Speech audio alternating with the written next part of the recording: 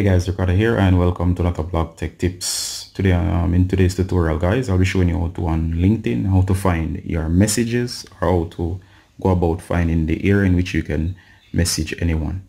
Now of course on LinkedIn, you may get job requests or of course people may make online requests of you, especially if you're an influencer, and send you direct messages if you have a profile and you need to know to check these profiles. Alright, so the first thing you want to do guys, in case you want to check your messages on LinkedIn, is to go ahead. It's quite simple. You're gonna launch LinkedIn, and of course once you launch you should be on the main feed page here, which is home. You can access it also on your network page, on your notifications page, and on your jobs page. What you want to do is look right up here guys. You'll see this small message icon or small message bubble. Go ahead and tap. Once you do guys, you'll be taken to your messages, and as you can see here, this is your messages. You'll see if anybody has sent you a message, a date, and so on. You can search. You can also do filters, or of course you can go ahead and compose.